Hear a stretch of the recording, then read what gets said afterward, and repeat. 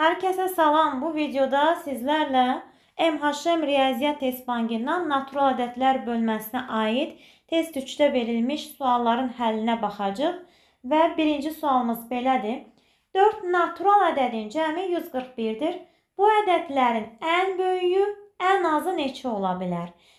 Deməli, söhbət 4 ədəddən gedir. Toplayanda 141 verir. Ancaq bizə deyir ki, bu ədədlər içərisində olan ən böyük ədəd ən az, ən kiçik hansı qiyməti ala bilər? Əlbəttə ki, böyük ədədin mümkün qədər kiçik olması üçün bu götürdüyümüz 4 dənə ədəd bir-birinə çox yaxın olmalıdır. Ona görə də ilk işimiz elə 141'i 4 bərabər hissəyə bölmək. 141'i 4 hissəyə bölürük. Deməli, 3 dəfə yerləşir, 12, 21, 21'in içərisində 5 dəfə yerləşir, 20 qalıb 1. Deməli, 35'dən 4 dənə tam yerləşir, 1 isə qalır. İndi fikir versəz, bu cümlədə bizdə müxtəlif sözü yoxdur. Deməli, biz burada hər hansı bir neçə ədəd olsun, yəni hər hansı ədədləri biz bərabər götürə bilərik. Yəni, şərt deyil ki, müxtəlif olsun. İndi belə eləyək. 4'dən 35 yazsaq, cəmimiz əlbəttə ki, nə verəcək? 140 verəcək. Ancaq bizdə cəm 141'dir. Onda bu bir qalığını elə ən böyük ədədin üzərinə əlavə edərik ki, həm böyük olsun ədədlərdən biri, həm də 4 dənə ədədin cəmi bizdə 141 versin. Onda biz deyəcək ki, deməli, bu ədədlər içərisində olan böyük ədədin elə mümkün ən kiçik qiyməti 36 ola bilər və ədədlərimiz mümkün qədər bir-birinə yaxın seçilib. İndi keçək növbəti sualımıza. İkinci sualımız. İkinci sualımız belədir. A-nın ən çox sayda natural bölənləri nə qədər? Deməli, 3 rəqəmli bir ədəd verib, hansı ki, bu 3 rəqəmli ədədin bütün rəqəmləri bir-biri ilə eynidir. Və deyir ki, A-nın ən çox sayda natural böləni. İlk öncə biz bu ədədi mərtəbə toplananların cəmi şəklində yazaq. 100A, deməli, üstəgəl 10A, üstəgəl A. Bizə verəcək 111A. 111 bilirik ki, sadə ədəd deyil. 111 3 vuraq 37 deməkdir. Ona görə 3 vuraq 37 yazırıq. Çünki istənilən ədədin natural bölənlərini tapmaq lazımdırsa da mütləq onu biz sadə vuruqlara ayırmalıyıq. Sadəcə bizim bilmədiyimiz burada A ədədidir. İndi qüvvətləri yazaq. 3'ün qüvvətində 1, A-nın da qüvvətində 1'dir. İndi A-nı seçməliyik. Elə bir A rəqəmi seçməliyik ki, aldığımız ədədin natural bölənlərin sayı mümkün qədər böyük olsun. Natural bölənlərin sayını da bilirik ki, tapanda qüvvətləri bir-bir artırırıq. 1'in üzərinə 1 gəlirik, 1'in üzərinə 1 gəlirik. İndi A-nı bilmirik. Ona görə A-nın üzərində yoxlama aparacaq. İlk öncə 2 ədədin hasilini tapaq. 2 vuraq 2 bizə verəcək 4. Deməli, biz 4'ü hər hansı bir ədədə vuracaq. İndi bu A-nı necə seçəcəyik? Elə 9'dan başlayaq. Böyük dedikcə mən böyükdən götürüb başlayacağım yoxlamağa. Tutaq ki, A-mız 9 olsa, 9'dan böyük də götürə bilmərik. Bilirsiniz ki, burada hər bir A ədədi bir rəqəmdir. Yəni, A hərfi bir rəqəmə uyğundur. Ona görə də biz 9'dan başlaya bilərik. 9 yazsaq, məcburən 3 üstü 2 yazacaq. Deməli, burada A-nın əvəzinə 9 yazmalı olsaq, onu biraz... 9 yazsaq, 3 üstü 2 yazacaq. 3 üstü 2 yazsaq, bəs nə olar?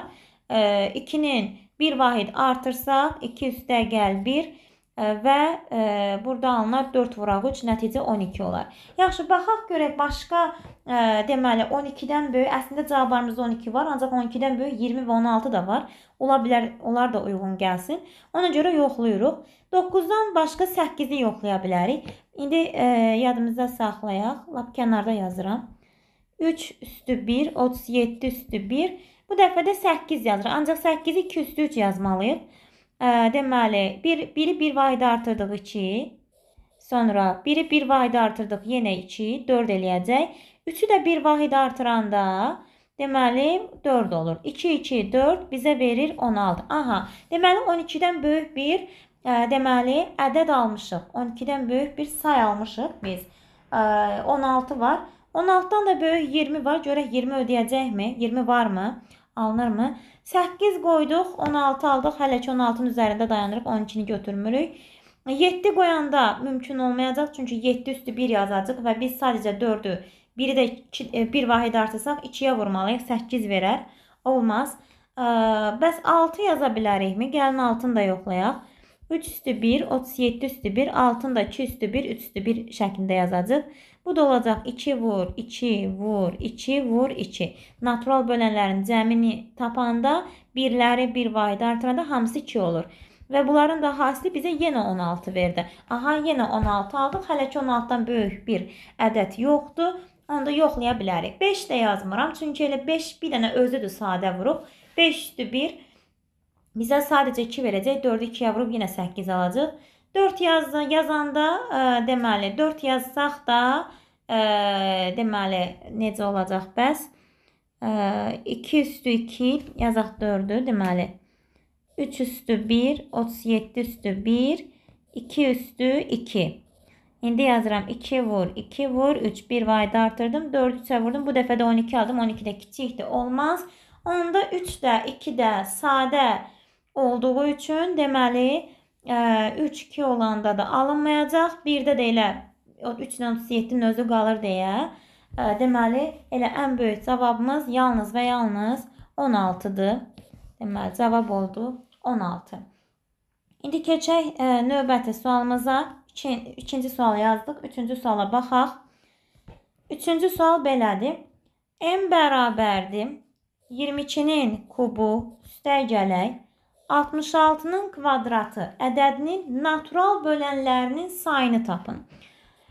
Deməli, kvadrata və kuba yüksəltməyəcəm. Sadəcə ortaq vuruq çıxardacam. Yüksəltsəm vaxtım gedər. 22-nin kubu qalsın. 66-nın 22-nin kvadratı vuraq 3-ün kvadratı şəklində yaza bilərik. 22 vuraq 3 yazacaq. Kvadrat da hər ikisinə aid olduğu üçün 22-nin kvadratı vuraq 3-ün kvadratı şəklində yaza bilirik. İndi 22-nin kvadratı hər ikisinin içərisində var. Onda birincidən bir dənə 22 qalır. Digərindən də 3-ün kvadratı, yəni 9 qalır. Yəni bir sözlə biz aldıq 22-nin kvadratı vuraq 31. Ancaq 31 sadə olsa da 22 sadə deyil. Ona görə biz 22-ni sadə vuruqlara ayırırıq. O da bilirik ki 2 ilə 11-in hasilidir. Yəni 2 vuraq 11 qüvvətində 2, 31 bərabərdir. 2-nin kvadratı vuraq 11-in kvadratı vuraq 31. Aha, artıq sadə vuruqlara ayırmışıq. Bizdən nə istəyirdi? Natural bölənlərinin sayını. Qüvvətləri 1 vahid artırırıq. 2 üstəgəl 1, 1 üstəgəl 1. 3 vur, 3 vur, 2. 9, 2-yə də vurub 18. Deməli, 18 dənə natural böləni var. Yəni, B variantımız doğru olur. Aha. İndi keçək növbəti sualımıza. Dördüncü sualımız. 4.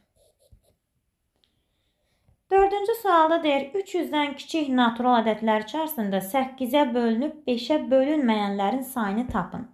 Deməli, biz 300-dən kiçik natural ədədlər içərisində 8-ə bölünənləri axtarırıq. Ancaq 8-ə bölünənlər içərisində 5-ə bölünənlər varsa, onları çıxartmalıyıq. Onda bəs necə eləyəcək? İlk öncə 8-ə bölünənlərin sayını tapacaq. Daha sonra bu 8-ə bölünənlər içərisində həm 8, həm də 5-ə bölünənlər varsa, onda onların sayını da ayrıca tapıb 8-ə bölünənlərdən həm 8, həm də 5-ə bölünənlərin sayını çıxarıq. Yaxşı, bəs necə tapırıq? Deməli, 300-dən kiçik dediyi üçün ilk deməli neçə ədəd içərisində axtarır? 299 ədəd içərisində. Deməli, ilk 299 ədəd içərisində biz 8-ə bölünənlərin sayını tapmaq üçün 299-u 8-ə bölərik. Deməli, 3 dəfə yerləşir, 24, 59. 59-un içərisində də 8, neçə dəfədir? Deməli, 7, bizə verəcək 56, qalıq 3. Artıq bizdə burada lazımdır qismət. Bizə burada qismət lazımdır. İndi 8-ə və 5-ə bölünənlər həm 8-ə, həm 5-ə bölünmə elə 40-a bölünmə əlamətidir. Həm 8-ə bölünür, həm 5-ə bölünürsə, deməli 40-a bölünür. Onda biz 299-u da 40-a bölüb, deməli 40-a bölünən ədədlərin sayını taparıq. 6 dəfə, yox 7 dəfə yerləşir. 7, 280 bizə deməli 19 verir qalıqda. Ancaq bizə yenə burada qismət lazımdır. 37 dənə 8-ə bölünən, 7 dənə həm 5-ə, həm 8-ə bölünən var. Onda 37-dən də 7-sini çıxsaq, 8-ə bölünənlər içərisində biz artıq 5-ə bölünənləri çıxartmış olarıq. 30 dənə 8-ə bölünən, ancaq 5-ə bölünməyən ədəd olar. Bu da Y variantına uyğundur. Keçək 5-ci suala.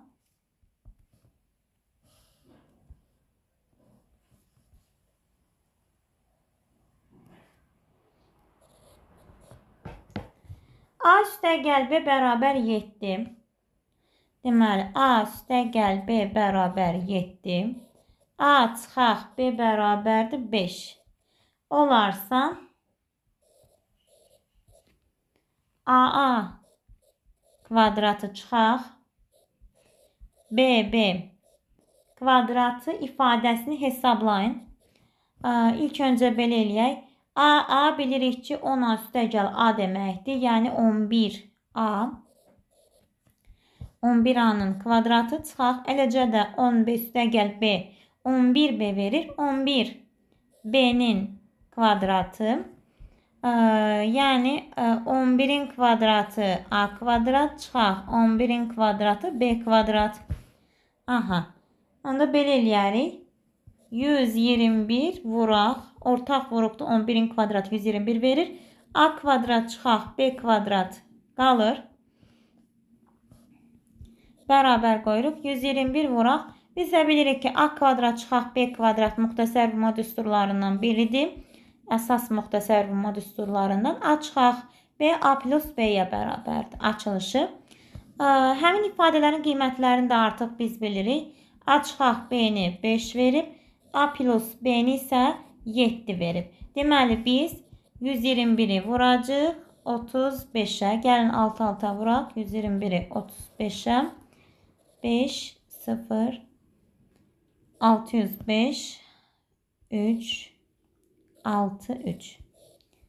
5, 3, 2, 1 yadda 4235. Yəni C variantı. Keçək növbəti suala. 6-cı sual.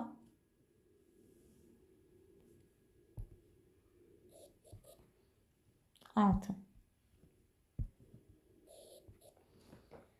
94 və 110 ədədlərini eyni bir ədədə böldülər. Birinci ədədin bölünməsindən alınan qalıq 10. İkinci ədədin bölünməsindən alınan qalıq isə 2-yə bərabərdir. Böləni tapın. Deməli biz 94 və 110'u eyni bir ədədə bölürük. Ancaq bilirik ki 94'ü həmin ədədə bir A hərfi deyək. 94'ü A'ya böləndə bizdə qalıqda 10 alınır. Onda belə çıxır ki 94 A'ya bölünəndə qalıqda 10 alınırsa 94'dən 10'u çıxartsaq, yəni qalığı çıxartsaq 84 eləyər. 84 də A ədədinə tam şəkildə bölünər. Aha, bunu bildik. Deməli 84 A'ya tam bölünür. Eyni qayda ilə əgər 110'u həmin o A ədədinə, seçdiyimiz A ədədinə böləndə qalıqda 2 alınırsa, onda biz 110'dan o 2 qalığını çıxartsaq 108 də A'ya tam şəkildə bölünər. Deməli, həm 84, həm də 108. Deməli, həm 84, həm də 108 seçdiyimiz A ədədinə tam şəkildə bölünür. Onda biz 84'ün də 108'in də ortaq bölənini tapanda əlbəttə ki, əbobdan istifadə edirdik. Gəlin yazaq. Əbob 84, 108 bərabərdir. Hesablayaq. 84'ü sadə vurğulara ayırırıq. 42, 21, 3'ə 7, 7'yə 1 dənə. 108 ayıraq. 2, 54, 2, 27, 3'ə, 9, 3'ə, 3, 3'ə, bir dənə. Ortaq vuruqlarımızı seçək. Neçə eləyir? 2 vur, 2 vur, 3. Aha, aldıq 12. Deməli, 12 cavabımız var. Elə... Aha. 12 cavabımız var. Deməli, cavabımız 12 olacaq. Biz əslində 12-ni də götürə bilərik. Çünki 12-yə bölmə zamanı qalıq 10 və 2 ola bilər. Deməli, oldu D variantı. Keçdik 7-ci suala.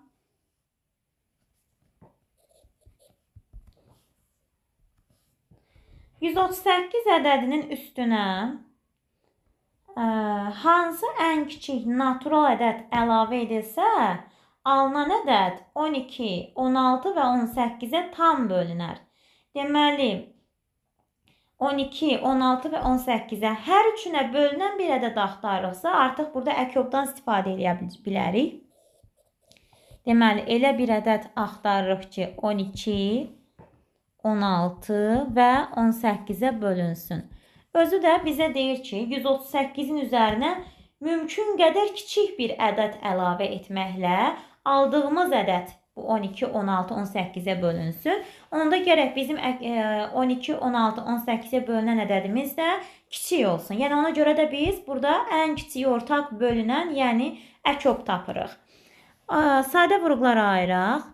2-yə bölürük 6, 2-yə bölürük 3, 3-ə bir dənə. Deməli, 16-nı ayırırıq. 2, 8, 2, 4, 2, 2-yə bir dənə. 18-ə ayıraq. 2, 9, 3, 3, 3-ə bir dənə. Deməli, böyüyü götürürdük. Kiçikdə olmayanlarla tamamlayaq. Gəlin, olanların üzərindən xətt çəkək. Məsəl üçün, tutaq ki, bu 2 var. Sonra başqa nə var? Başqa, deməli, ilk öncə 16-ya baxaq. 16-dan çatmayanları tamamlayaq. Deməli, 16-da bir dənə 2-miz var. Amma 3 dənə 2-miz yoxdur. Ona görə 3 dənə 2-ni əlavə edirik. 2 vur, 2 vur, 2. Aha, 16 ilə işimiz bitdi. İndi keçək 12-yə. Görək 12-də də çatmayan varmı? 2 dənə 2 lazımdır. 2 dənə 2 deməli, yuxarıda yazdığımız hasilin içərisində var. Deməli, ehtiyac yoxdur. Bir dənə də 3 var burada. Ancaq bizə onsuz da 18-in içərisində 2 dənə 3 olduğu üçün deməli, bu yazdığımız 3-ə də ehtiyac yoxdur. Ona görə 18-i 8-ə vuruq, bizə 144 verir. Əkobu tapdıq.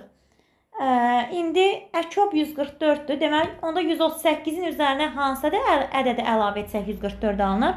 Əlbəttə ki, 144-dən 138 çıxarıq. Bu zaman deməli, bizə 6 verər. Deməli, biz 6 əlavə etməliymişik.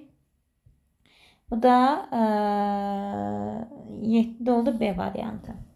8-ci suala baxaq. M və N natural ədədlər. M və N natural ədədlər.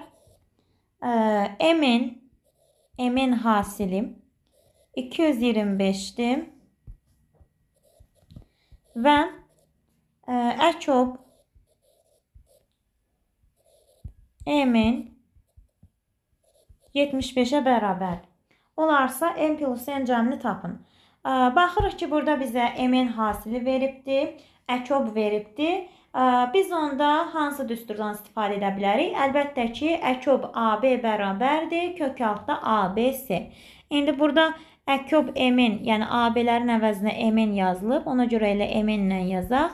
Əkob M-n bərabər kök altda M-n vuraq C. Orada da C bilirik ki, ortaq olmayan sadə vuruqların hasili. Gəlin yazaq görək nə alınır. Deməli, 75 deməli bərabərdir. Kök altda 225 vuraq C. Hər tərəfə kvadrata yüksəlsə 75 vuraq 75 yazıram. 225 vuraq C. 75'in kvadratı 75 vuraq 75 deməkdir. İxtisar getsin deyə yazdım. Sonra C-ni tapmaq üçün 75'i 75'ə vurub 225'ə bölməliyik. İxtisar gedir yenə 3. 75 3'ə böləndə bizə verir 25. Deməli, biz həmin bu emin ədədlərinin ortaq olmayan sadə vuruqlarının hasilini 25 yazdıq. Deməli, M və N ədədlərində bu 25 hər hansı birində iştirak edir. Ayrı-ayrı iştirak edə bilməz. Yəni, biz 5-5 ayırıb 25-i birini M-ə, birini N-ə verə bilmərik. Onda ortaq vuruqlar olar. Hər ikisi də ortaq olar. Ona görə də biz 25-i mütləq bir dənəsini verə bilərik. Tutaq ki, mən 25-i M-ə verdim. N-ə yazmadım heç nə. Və onların deməli, ortaq vuruqlarını necə tapa bilərik? Ortaq vuruqlarını da deməli, kök altda, deməli, əbob, kök altda M-in bölünsün S ilə taparam. M-in bölünsün S ilə. Kök altda deməli. Bir dəqiqə, bunu düzəldim. Əbob deməli bərabərdir. Əbob M-N bərabərdir.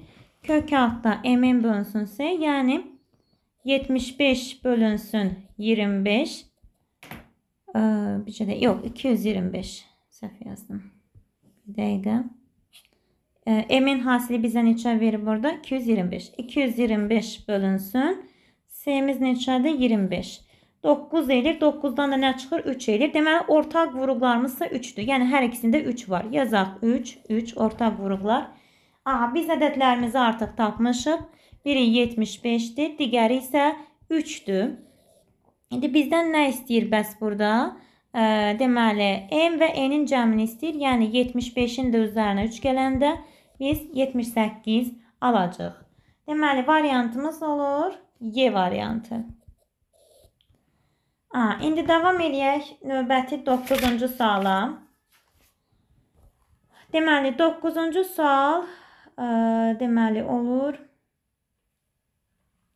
A kvadrat üstəgələk, deməli 2AB üstəgəl B kvadrat və çıxaq C kvadrat 13 verib. Gəlin yazaq onu 9-da.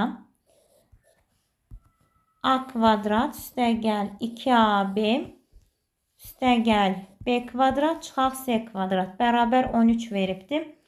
İndi burada görürük, ilk dəfə baxan kimi görürük ki, A kvadrat üstəgəl 2AB üstəgəl B kvadrat müxtəsər vurma düsturudur. A plus B-nin kvadratı çıxaq C kvadrat yazacaq 13. Bu da kvadratlar fərqi tətbiq eləsək A plus B çıxaq C, A plus B üstəgəl C bərabər 13 olar. Yaxşı, deməli ABC natural ədədlərdirsə də onda A plus B plus C mütləq bir natural ədəd verməlidir. 13-ün deməli 2 dənə vuruğun hasili şəklində göstərəcəyik. 2 dənə natural ədədin hasili şəklində göstərməliyik onda. Ancaq bilirik ki 13 sadə olduğu üçün, sadə ədəd olduğu üçün yalnız 1-ə və 13-ə bölünür. Deməli bunlardan biri 1, bir digəri də 13-dür. Əlbəttə ki çıxma ilə olan kiçik ədəd ola biləcəyi üçün 1-dir, toplama ilə olan isə 13-dür. İndi gəlin bunları alt-alta sistem şəklində yazaq. A plus B çıxaq C bərabər 1-dir. A plus B üstəgəl C isə 13-ə bərabərdir. Bunları deməli bizə A plus B plus 2C ifadəsi lazımdır. Biz heç bir halda yəni burada birbaşa həmin ifadənin qiymətini tapa bilmirik. Ona görə də hissə isə tapırıq. Məsəl üçün, mən bu sistem tənlikdən A plus B-nin qiymətini ayrıca tapacağım. C-nin də qiymətini ayrıca tapacağım və həmin qiymətlərə görə hesablama aparıram. Birinci dəfə bunları toplayaram alt-alta. Alt-alta toplasam, görürsünüz ki, C-lər əks işarəli olduğu üçün islah olur. 13 ilə 1-i toplayıram 14.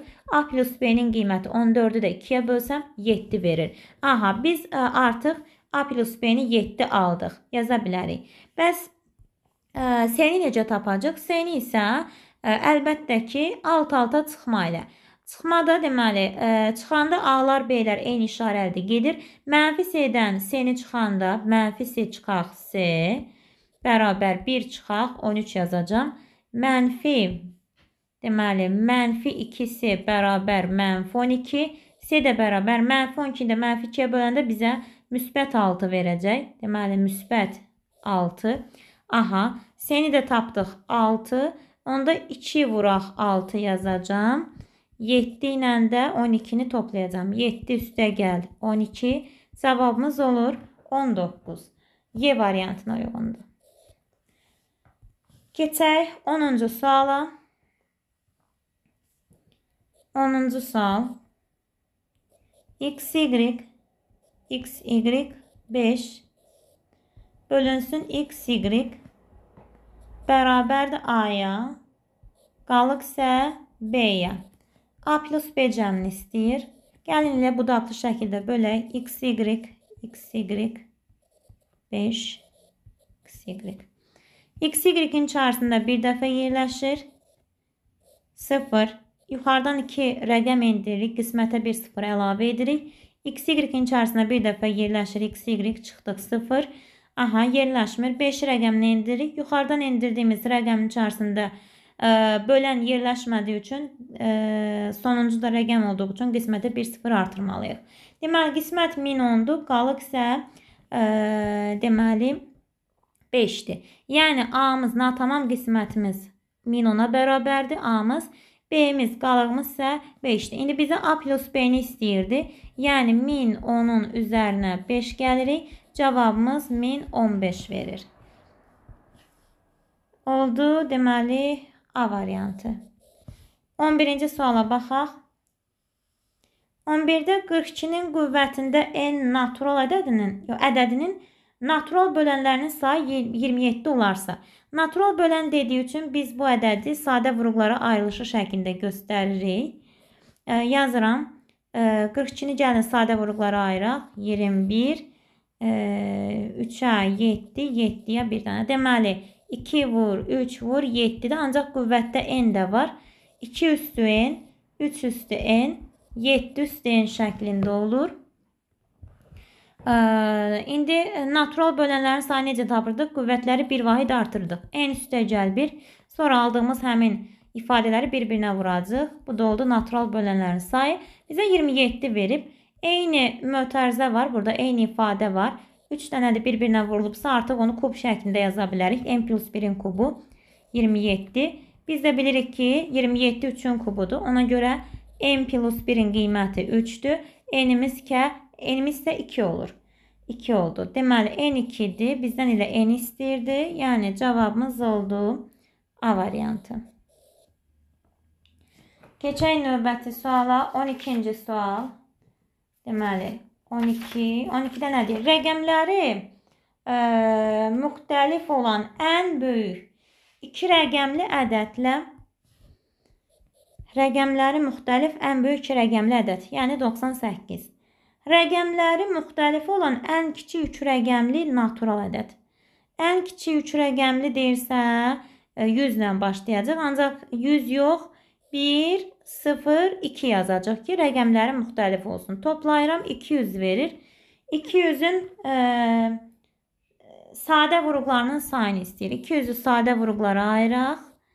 2-yə 100, 2-yə 50, 2-yə 25, 5-ə 5, 5-ə bir dənə. Deməli, 200 bərabərdir. 2 üstü 3, 5 üstü 2. 2 üstü 3, 5 üstü 2. Burada da deməli 3-dən 2-ni toplayırıq. Sadə vurğu sayı. Qüvvətləri sadəcə toplayırıq. 5 sadə vurğu var. Cavabımız olur C variantı. Keçək 13-cü suala.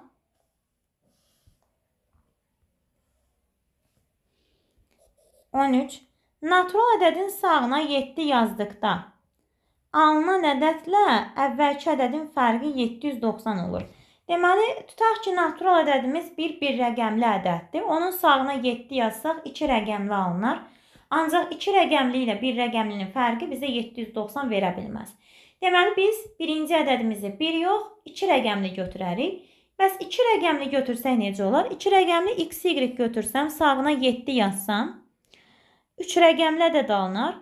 Əvvəlki ədəd də XY idi. Fərqi 790 ola bilər. Gəlin görək alınırmı? İndi 7-dən biz nəyi çıxsaq 0 verir. Əlbəttə ki 7-nin özünü. Deməli biz burada Y-ə 7 deyə bilərik. Onda yuxarıda da 7 yazacaq. İndi fikirləşirik ki, 7-dən x çıxanda 9 alınır. 7-dən hər hansı bir ədədi çıxanda 9 vermir. Deməli, biz x-dən 1 onluq 7-yə verib, 17-dən hər hansı bir rəqəmi çıxanda 9 ala bilərik. 17-dən də ancaq və ancaq 8 çıxanda 9 alınır. X-ə də 8 versək, 1 onluq 7-yə verəndə artıq 7 qalır və cavabımız həqiqətən də 790 alınır. Ona görə də bizim əvvəlki ədədimiz 2 rəqəmli 87, yəni XY idi əvvəl götürdüyümüz. Bu isə 2 rəqəmli 87 ədədidir. Yəni B variantı. Keçək 14-cü suala. Evdən ofisə qədər məsafə 600 metr. Tutaq ki, evimizdir. Burada da bir ofis yazaq. Və məsafəmiz 600 metrdir. Ofisdən mağazaya qədər məsafə isə 450 metrdir. Evdən mağazaya qədər məsafə ən az nə qədərdir? Deməli, əgər biz mağazanı ofisdən sonra, yəni ofisdən sağda çəksək sxem olaraq, onda biz evdən xeyli uzaqlaşdırmış olaraq mağazanı. Ancaq bizə deyir ki, mağaza mümkün qədər evə yaxın olsun ki, məsafəmiz də az olsun. Onda əlbəttə ki, ev və ofisin arasında ola bilər. Evlə ofisin arasında biz yazarıq mağaza.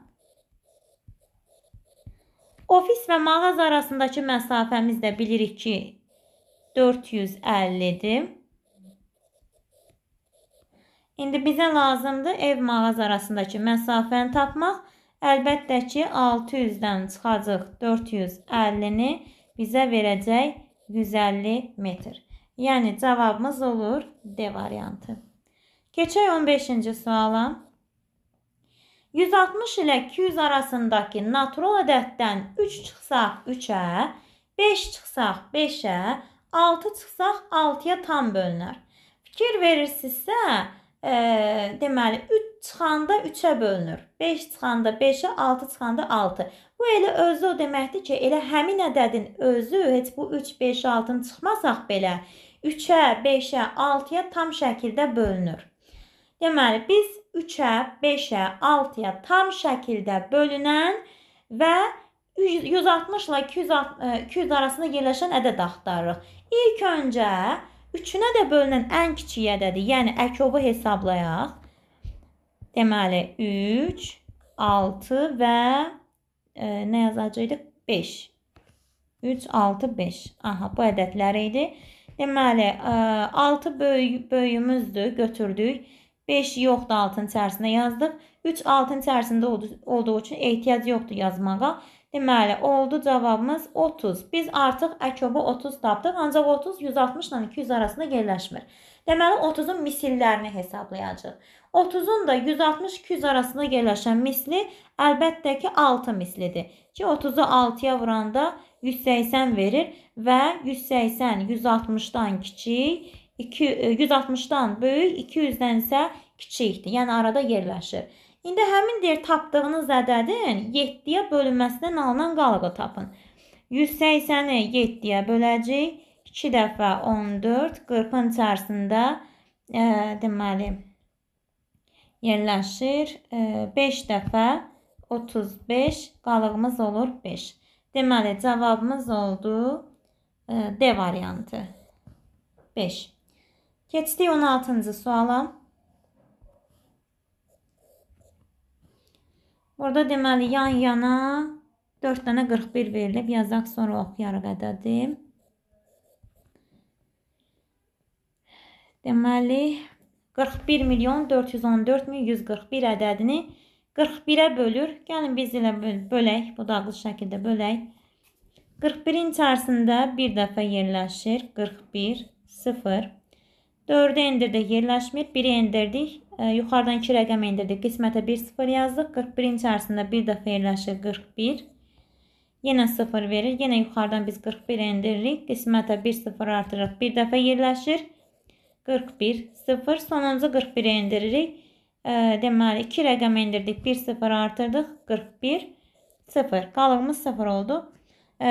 Cavabımız isə oldu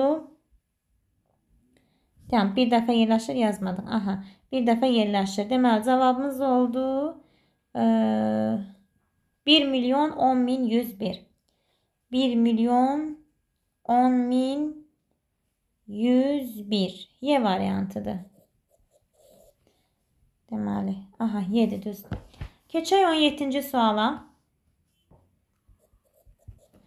Ədədin millik mərtəbəsini 2 vahid azalsa, millikdə 2 vahid azalanda artıq qiymət olaraq 2000 azalacaq. Azalma deyirsə mənfi ilə yaza bilərik. Yüzlüyü 5 vahid artırıram. Yüzlükdə də qiymət 5-in qiyməti, 5 rəqəminin qiyməti 500 olduğu üçün 500 əlavə olunacaq qiymətə. Mənfi 2000 ilə 500'ü toplayanda mənfi 1500 verir. Mənfi o demək ki 1500 azalıb. Deməli olur variantımız 1500 vahid azalar. Yəni 17-ci sualın cavabı B. Deməli nə elədik? Artır deyirsə müsbətlə götürdük. Azalır deyirsə mənfi ilə götürdük. Və tutaq ki millik dediyi üçün millikdə 2 vahid artdı. Millikdə 2'nin qiyməti 2000'dir. Yüzlükdə 5 vahid azaldı. Yüzlükdə də 5 rəqəminin qiyməti 500'dür. Ona görə mənfi 2000, müsbət 500. Hesabladıq. Mənfi 1500.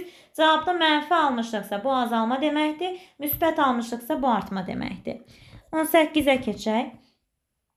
18 də bölmədir. Deməli A, B 0,5 ədədini biz bölməliyik A, B ədədinə. Deməli bir dəfə yerləşir A, B 0. Yuxarıdan 0'ı da indiririk. 5'i də indiririk.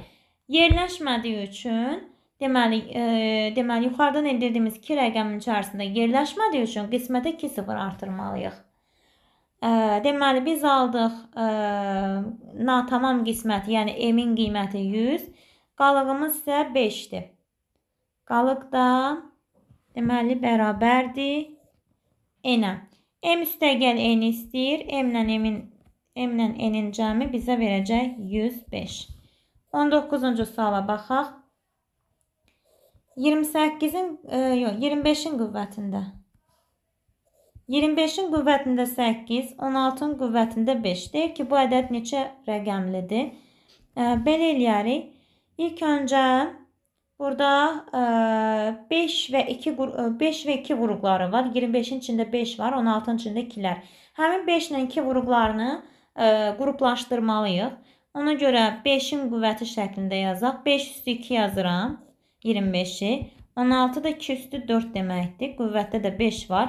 Yəni 5 üstü 16, 2 üstü 20. İndi hər ikisində ortaq deməli 5 üstü 16 ilə 2 üstü 16 var ki biz onu bir qruplaşdıra bilərik. 5 üstü 16, 2 üstü 16, 2 üstü 4 qalır.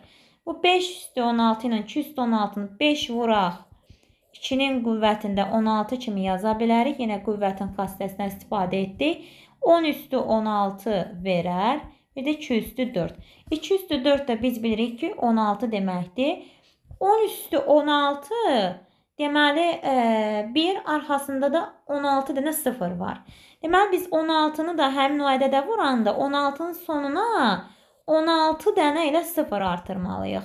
Deməli bu sıfırların sayı neçə olur? 16 dənə. Deməli 16 dənə 0 var. Özündə də neçə rəqəm var? 1, 6, 2 rəqəm də özündədir. Cəmi rəqəm sayı 18 verir. Cavabımız olur C variantı. Keçək 20-ci suala. 20. Deməli A kvadratının ən çox sayda natural bölənləri nə qədərdir? Deməli, burada yenə qiymət verib yoxlayacaq. İlk öncə biraz sadələşdirək.